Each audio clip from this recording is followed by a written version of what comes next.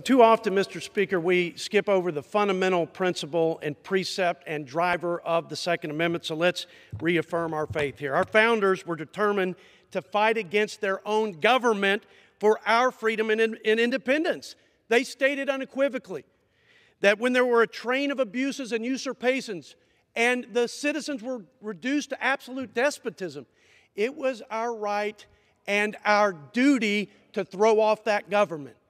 We wouldn't have these United States. We wouldn't be here today without this sacred Second Amendment. Every law-abiding citizen in America must be able to meet evil with equal or greater force, whether it's a violent criminal, a crazed killer, or a coercive government. We should, Mr. Speaker, we must reject this attempt to trample the Constitution, violate the spirit of what those founders wrote into that sacred document, and to disarm our citizens. And I yield back. Gentleman yields back. Chair will advise the managers. Mr. Jordan has 1 minute. Mr. Nadler has 6 minutes.